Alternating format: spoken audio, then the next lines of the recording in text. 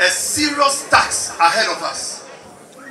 When I say a serious tax ahead of us in 2024, and I've always been saying that those who have the agenda for 2028, they better stop that, otherwise we will shoot them on the foot.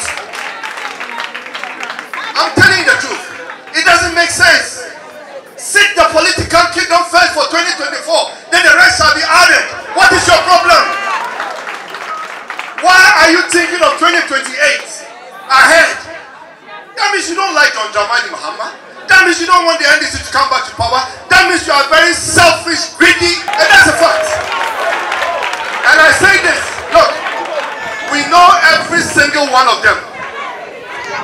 And those who have that agenda, I'm giving them a strong warning today that they must toe the line for 2024 so that we can have John Dramani Mahama being the next president come 2025. Hey, Yazoo, you sit somewhere, somebody is thinking of 2028.